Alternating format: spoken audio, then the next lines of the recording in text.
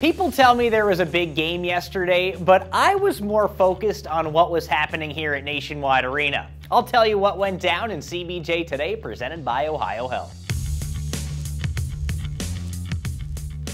The day started with the Fifth Line 5K presented by OhioHealth, so a huge thank you to everybody that came out and participated.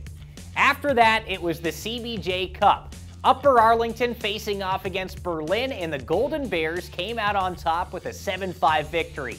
They've got a little dynasty going on when it comes to the CBJ Cup, their third title in the last 5 years.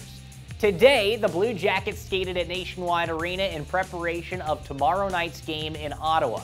It's a 7 o'clock puck drop. You can catch the game on Bally Sports and the Blue Jackets Radio Network, and you can join us for a Blue Jackets watch party at Yogi's up in Dublin. Until tomorrow, I'm Tyrer saying, go Jackets.